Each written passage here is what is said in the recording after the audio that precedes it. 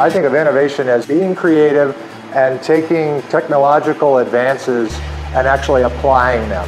Innovation is a little bit hard to define, but you know it when you see it. It makes you leap up out of the bathtub and say Eureka and get all excited about it. Innovation is when you have some solution meet someone else's problem. Not only invent something, but bring it to practice and demonstrate it, and then maybe eventually commercialize it. I think that would be even better.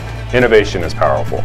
Our researchers here at the University of Louisville have created wonderful inventions, including new materials, new life-saving drugs, new software algorithms that will change our world and make it a better place to live. Research shouldn't just stay in our laboratories or in publications. It shouldn't just stay on our campus.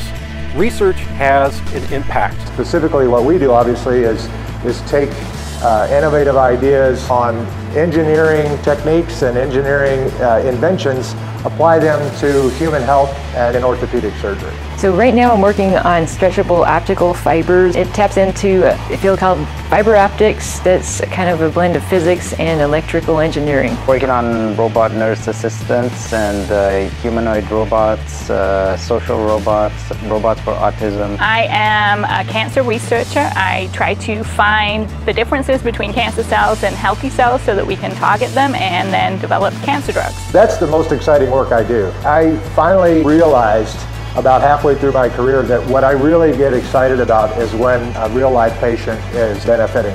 That's innovation, and innovation is epic. Innovation is epic. Innovation is epic. Innovation is epic. Innovation is absolutely epic. Innovation at the University of Louisville is epic.